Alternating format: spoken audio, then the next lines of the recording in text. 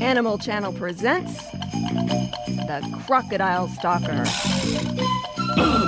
Traveling around the world in search of exotic wildlife, then annoying the crap out of them. Now, here's Steve. Thank you, love, and good day, everyone. As you know, I've really been through the mill as of late, and the last team of surgeons that pieced me back together suggested that I take on an assignment that's, shall we say, a little less strenuous. Well, believe me, I'm not going to argue with that. But less strenuous doesn't mean less exciting.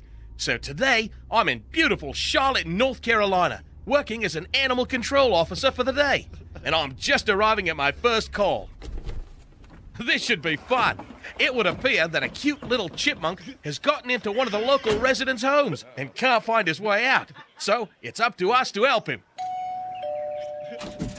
Good day. Are you Mr. Brazel? Oh, thank God! Oh, down in the basement!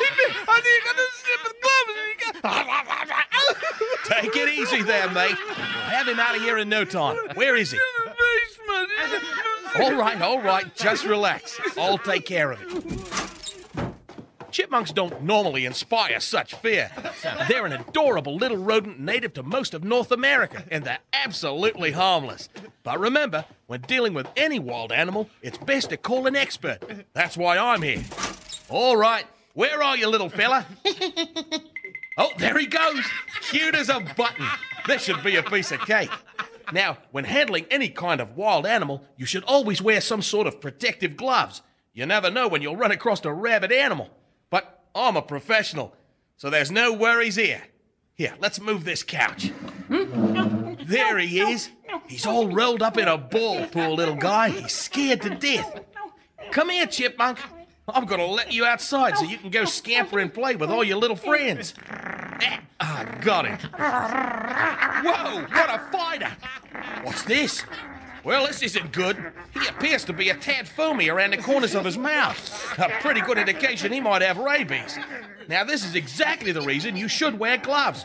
The last thing you need is a bite from a wild rabid rodent. Like that. And he's hanging on, too. But I don't think he's broken the skin. Until just now.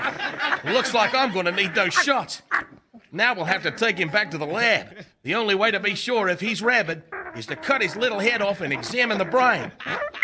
Blast! He got away! I've got to find him.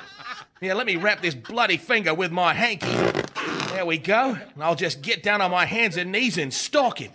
I brought along a pocket full of treats to tempt him out of hiding.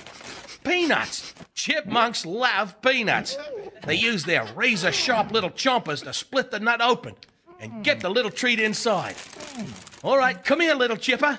Old Uncle Steve wants to set you free. Oh, hold on. Oh, he's run up my pant leg. He must smell the peanuts. Oh, those aren't peanuts. He's got a hold of my gollywobbles. My only chance is to stuff some peanuts down my pants and hope to distract him. Here you go, boy. Whew. He's turned me loose, and he's taken a peanut. Now he'll look for a place to hide and eat his treat. Then I'll get him, but I've got to move fast. I guess not fast enough. Oh, crikey. He took his peanut and ran into the nearest hiding place. My bum. Oh, I wish he'd found someplace else to hide. I feel like Richard Gere. Now what am I going to do? It's not like removing a splinter. I'll have to keep my cheeks pinched together, try to get to the lab before he suffocates. Paul panics and digs his way out. Did you get him? Let's just say he's contained for the moment. Oh, thank God. Where is he? Well, that's a little complicated. Oh, my God. You think you got problems? Must get to the truck. Almost home free. Uh-oh. I've got company. Crikey, there's thousands of them. They must smell the peanuts. I've got to get to the truck. If I lose my little friend down there in this crowd, I'll never be able to pick him out. Get him! Uh-oh, here they come. Whoa, they're running up my pant leg after the peanuts. Oh, they've got me. I better put those peanuts down my pants. Oh, that's better. I just hope they don't go looking for their little friend. No, don't go in there. Oh, feels like they're having a party. you. I don't know how many more I can take before I... Tune in again next week for another episode of The Crocodile Stalker. What's a fella got to do to get a wet nap around here? Maybe.